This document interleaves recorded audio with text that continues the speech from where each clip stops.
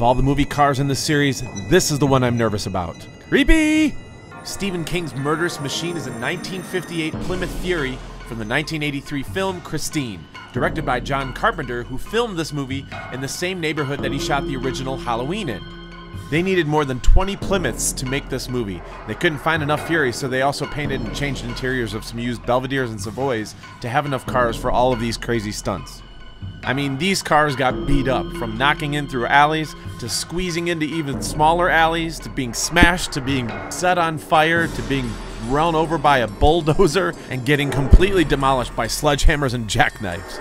Several stunt versions were made with special effects like rubber bumpers and trim to help bend the cars back into shape with ease. The scene where the car restores itself was rigged with hydraulics that crushed the car from within and then was played in reverse, giving the illusion that the car was repairing itself. King loved putting cameos in his movies, and Christine made a ton, including Cat's Eyes, The Stand, It, Cujo, Ready Player One, Sharknado 4, and a miniseries called 11/22/63 with James Franco. After finishing shooting it, Stephen King signed the dashboard and his signature bled down the front of the dashboard, and Stephen King said, "Ooh, she remembers me."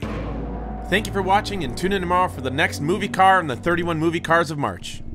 I was thinking, I'm glad his first name is Steven and not Joe, because I just don't think the most iconic horror suspense writer in history would have been as successful with the name Joe King.